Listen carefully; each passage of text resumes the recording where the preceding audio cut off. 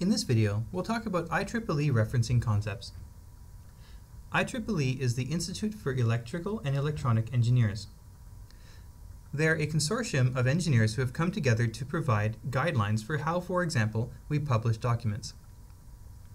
IEEE is not the only referencing style, but it is extremely common in engineering, and as a result, for the entire course, we will be using IEEE referencing. There are four key concepts to understand. The first is the in-text citation. When you need a citation, how do you put it in your text? What does it look like? And how do you number them? Citation numbering is extremely important. It allows the reader to find the particular reference in your references list.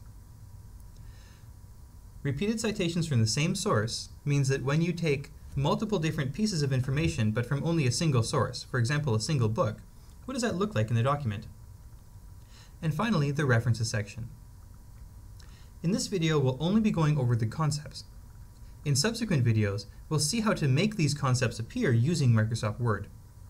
So I'm going to be using a document, but I won't show you how to actually set up your citations until future videos. So we've seen this document before. This is the document I'm writing about MTE 100 learning objectives. The first thing we should see is how do we do an in-text citation and what does that mean? IEEE is focused around the idea of citing things when it is relevant to do so.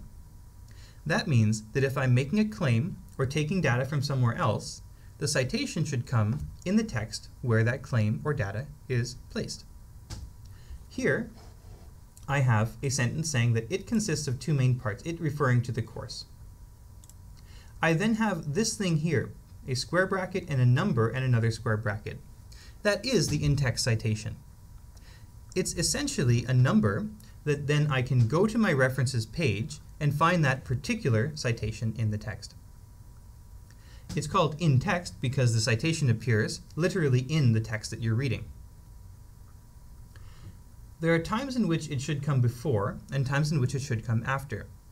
We're not very strict on this format, but the general guidelines are as follows. Your in-text citation should come before the data, as it does here, if there's a large list or paragraph of information that you're taking from a source. What you're telling the reader is, what comes next comes from this source, rather than having to cite every single individual piece. For example, imagine as though I were citing this for every single individual piece of this claim. Well, I would need to cite Design, Communications, and Professionalism. That's a term that comes from a different document. I'd have to say it is a lecture and workshop-based course. I'd have to cite that. I'd have to say students are exposed to the design process from a technical professional communications perspective. So this paragraph would be littered with in-text citations, making it very hard to read. But since the entire paragraph, and in fact this entire list of paragraphs, comes from this one source, the citation is appropriately placed before. On the other hand, for a detailed description of the course, C1, this is when I have only a single piece of information to convey to the reader, and I want to direct them to an appropriate source. Then it can come after the claim. Again, we're not going to be very strict in that particular format. The next thing we want to talk about is citation numbering. You'll notice that my citations start at 1. I have 3 citations of the source 1. Because all of these pieces of information come from the same source, they must have the same number. The first citation in the text is given 1. It is given the number in which it appears. It's because this is the first time I'm using a citation, the first number should be 1. The next number is the next citation in the list, 2, which you can see here. Finally, there are many different ways in many different styles to show a list of references. The IEEE style requires a section called References.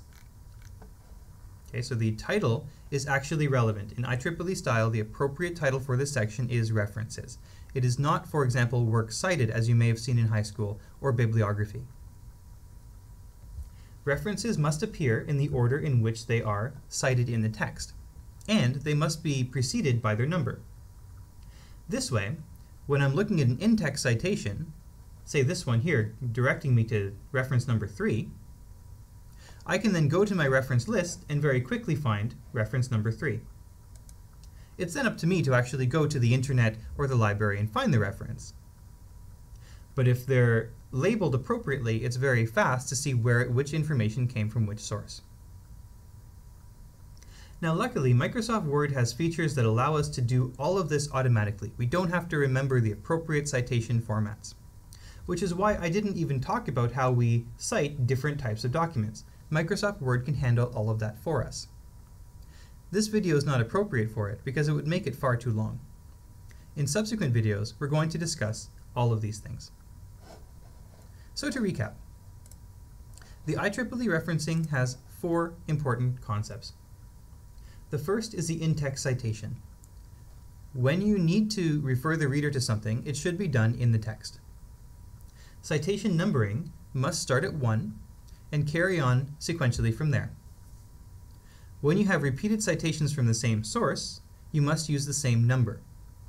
Now this is true even if it's out of order. For example, if I cite source number 1 and then source number 2 and then information from source 1, the appropriate citation for the last part would be citation 1, not citation 3. Finally, IEEE requires a section called references. There's a subtle difference between references, works cited, and bibliography that is not really worth going into. The key thing to take away is that the title must be references